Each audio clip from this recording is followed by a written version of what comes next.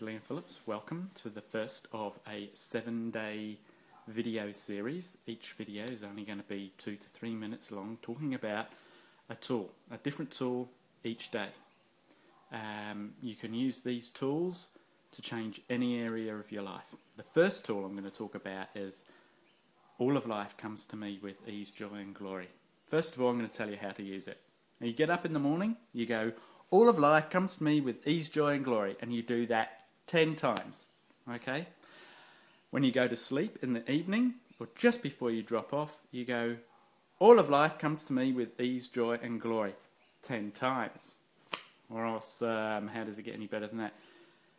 It's not an affirmation, by the way, guys. It's a mantra. It's not an affirmation because it's not a positive statement of what you want to happen. It's not an affirmation because it's got all of life. That means the good, the bad and the ugly. So why would you want all of life come to you with ease, joy and glory? Well, it's quite simple, really. What if things didn't quite show up the way that you would like them to? What if you've crashed your car? What if you've just come back from the doctors with a diagnosis and it's not really that comfortable?